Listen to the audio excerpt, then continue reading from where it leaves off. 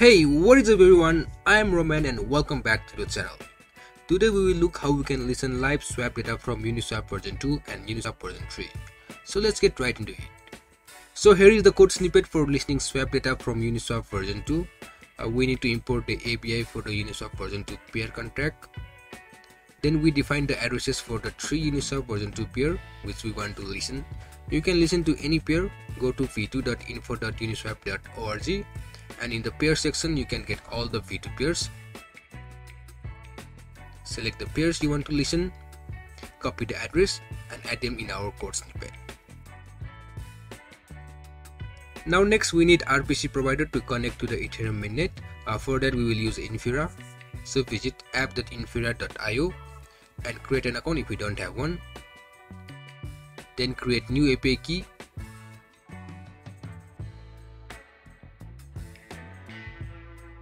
Enable mainnet endpoint for Ethereum network. Save changes. Now copy the URL and paste it here. After that we need to create instances for the Uniswap version 2 pair contracts that we have defined above using the API and provider.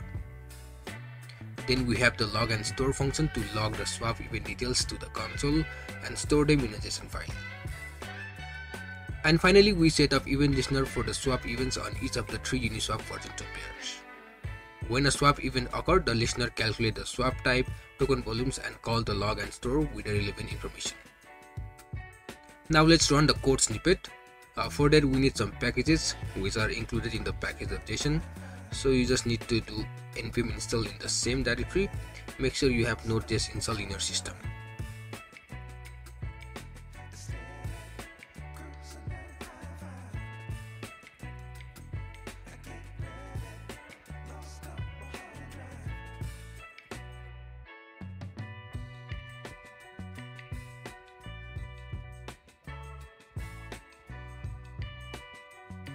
Alright, now let's run node and name of the file.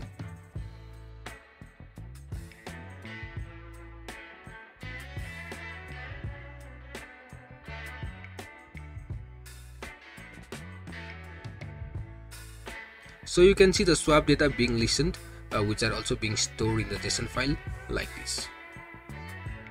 Cool, so this is how you listen live swap data from Uniswap version 2.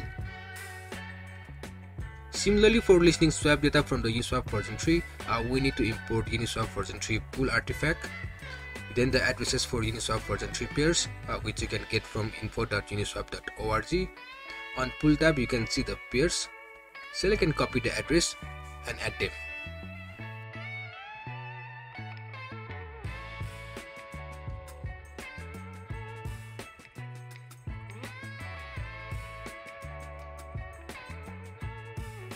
Next are similar to the one that we did for the version 2. Now let's run node and name of the file. So you can see the swap data being listened, which are also being stored in the JSON file like this. Alright, so this is how you can listen live swap data from both Uniswap version 2 and Uniswap version 3. I hope this is helpful for you, and with that being said, thanks for watching. See you in the next video.